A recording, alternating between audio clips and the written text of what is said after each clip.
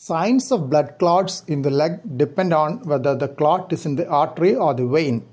When the artery is blocked, it produces pain, pallor, coldness of the leg, loss of sensation, and paralysis.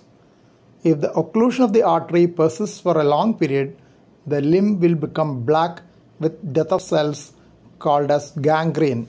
This occurs when the block occurs abruptly. In a gradually progressing obstruction, one first notes pain in the legs on walking or claudication.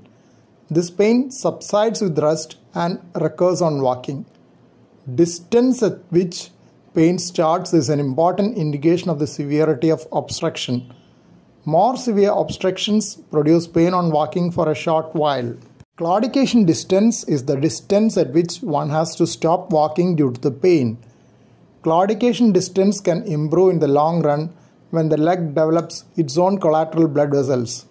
This process can also be enhanced by graduated exercise program and medications.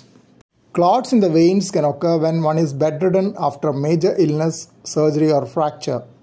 This can be prevented to some extent by active or passive movements of the legs while taking rest.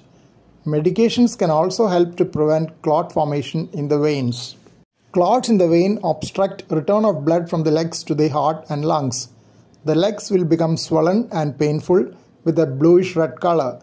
Clots in the veins can migrate to the lungs and produce pulmonary embolism, a potentially fatal condition if it is massive. Clots travel up from the blood vessels in the legs through the blood vessels of the abdomen into the heart and then the lungs. Clots blocking the blood vessels of the lungs produce breathlessness, fall in oxygen saturation, fall in blood pressure, and sometimes chest pain. Hemoptysis can also occur in pulmonary embolism, especially when there is associated pulmonary infarction. This needs emergency treatment. Blood clots in legs can occur due to several reasons which have been discussed earlier. The chance for recurrence depends on whether the original cause is still there or has been resolved. Those who had clots in the legs after a surgery or delivery can get a recurrence if they undergo the same again, otherwise less likely. Similarly, those who had blood clots in the legs after a long air travel, the so-called economy class syndrome, should take precautions for prevention during next long-haul flight.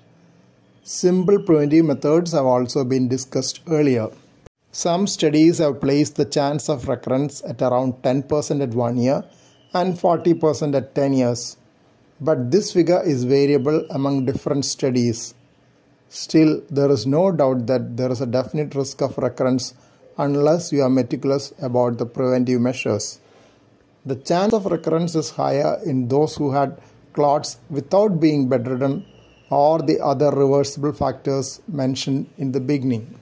Genetic predisposition can be there in some individuals who have an abnormal blood clotting tendency. This can be detected by blood tests done during the interval period, though a detailed testing may be expensive. In the initial days after the episode of blood clotting, the most important method to prevent recurrence is to take the medications as prescribed regularly. Some of the medications may need regular monitoring of blood clotting function to assess efficacy and prevent bleeding episodes. Those who developed clots after air travel, surgery, or after delivery can consult their physician regarding the preventive medications needed next time. Long-term preventive medications are considered for those who have recurrent episodes and in those who have an active risk factor like cancer under treatment. During long-haul flights and while resting after surgery or delivery, emphasis is to provide as much movements of the legs as possible to prevent the blood flow becoming sluggish. Elastic graded compression stockings are another option. In the hospital, intermittent pneumatic compression devices are also used, often for prevention of blood clots in legs. Lifestyle modifications are useful just as in other diseases of heart and blood vessels. Maintaining an ideal body weight and weight reduction in case of obesity are useful. Enhanced physical activity as much as permissible by medical conditions, if any, is also important. Smoking, being a risk factor for clot formation, should be stopped. Caution with leg massage may be advisable in those who had a clot because it could displace a clot and cause migration to the lungs.